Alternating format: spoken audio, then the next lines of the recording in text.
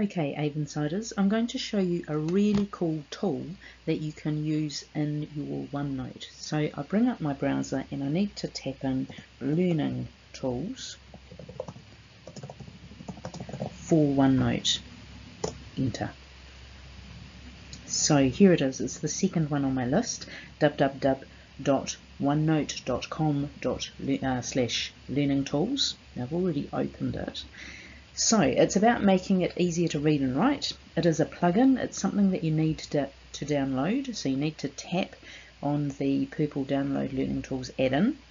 When it has downloaded, tap the little up arrow and press open, and you'll follow a set of instructions, and eventually you're going to end up opening your full OneNote. And at the very top, I'll just move this up, at the very top on the purple you can see a number of different words. So at the moment the home tab is highlighted, and if I move towards the right I can see a Learning Tools tab that I have now highlighted. Now there's a thing called Immersive Reader.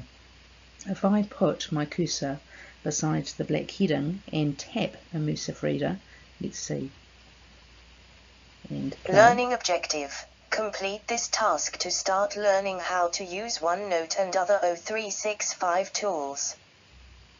So that's pretty cool. It reads to you, and you can adjust the text size, the spacing, the background color, so that it's easier for you. It's really good. And in fact really important that you bring your headphones if you're ever going to use this in class, because we don't want the whole class to be hearing what you're getting read out to you. So it's a great way if there's a lot of text, and perhaps like me, if you're a bit of a slow reader, sometimes it's quite good to listen to it, or perhaps there's some new words in there that you're not quite sure how to say, and it might give you a bit of an idea. It has all sorts of uses.